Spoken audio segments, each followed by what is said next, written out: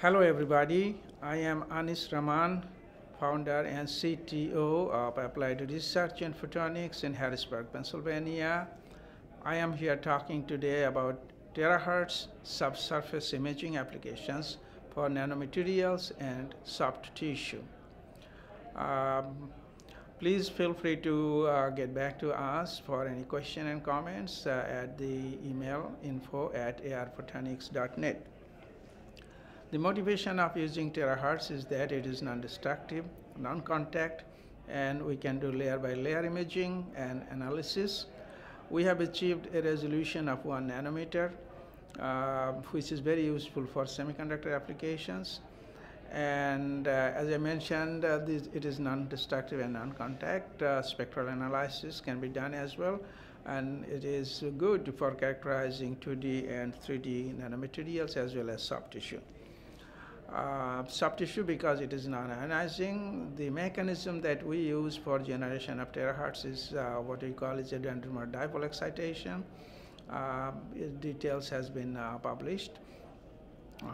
But it gives us a way of getting continuous wave at wide broadband terahertz radiation. It can also be pulsed, but it allows us multispectral imaging very convenient way. So this is the setup on the left top corner, and we demonstrated it to a group of students and scientists. And we also have a live demo at booth number 734. Please feel free to stop by. The image here is showing the 3D nanoscanner. Is a 4-axis scanning, X, Y, Z, and theta. And the sample can be stationary, but sample can also be scanning. So there are two configurations. And beam delivery is by a fiber optic, therefore the sample can be versatile. You can just about any kind of sample can be scanned with it.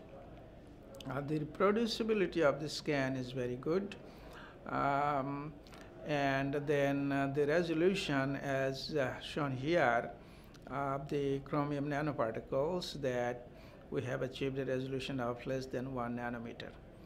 So with that, let me show you an example of semiconductor imaging. In the semiconductor industry, the critical need is to be able to resolve small defects on the order of 1 nanometer, because their feature size is now going to be in the 10 nanometer or so. So this example shows that the stacking fault that we have analyzed with terahertz, the left sketch of the sample is that silicon germanium buffer on silicon wafer, and then the second sample has the on top of the germanium buffer they have a CG layer, silicon germanium layer. On the right there is an example how the stacking fault looks like by TEM from IBM, and on the bottom is the TEM of the actual TEM image of the actual samples that we have analyzed. It shows the CG layer or silicon germanium layer has a thickness about 18 nanometer, and germanium layer has about 600 nanometer. Here's the 3D image that we have generated with our terahertz scanner. On the left is the germanium layer on silicon. On the right, germanium layer on silicon, and on top of that is silicon germanium layer. So we see that the silicon germanium layer in our measurement gave us a thickness of about 20 nanometer, but we also have seen that it varies between 15 and 20 nanometer, while the TEM data shows 18 nanometer, so this is in a good agreement. And, and we have measured the thickness of the germanium layer about 600 nanometer, which is in good agreement with the TEM data. Here is another example of imaging quantum dot samples. The quantum dot with TEM was found to be 11 plus minus 4.5 nanometer. In our measurement, only one quantum dot has a size parameter of 7.7 nanometer, so which is in the range of what the TEM has given. We did not do the statistical analysis. Doing statistical might improve the agreement. Here is a last example that I'm showing here is a 3D image of skin.